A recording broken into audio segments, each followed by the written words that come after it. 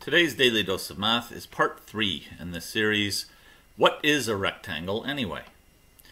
Today we answer the questions, is a rectangle also a parallelogram? And is a parallelogram also a rectangle?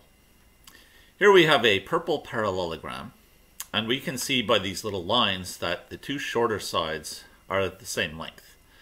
And the little double lines show us that the two longer sides are also the same length. The same thing is happening in the green rectangle, but we also have these little squares in the corner that show us that all of the internal angles are 90 degrees.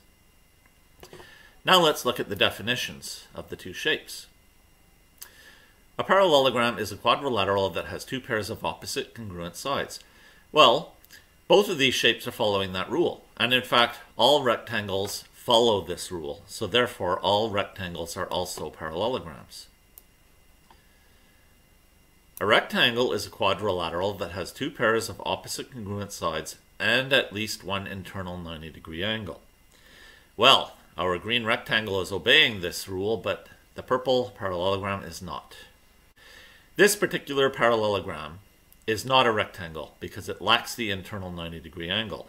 But can a parallelogram have internal 90-degree angles? Well, yes.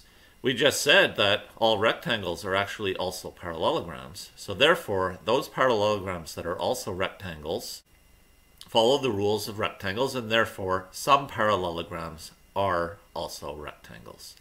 That is today's Daily Dose of Math. Please like, subscribe, and share.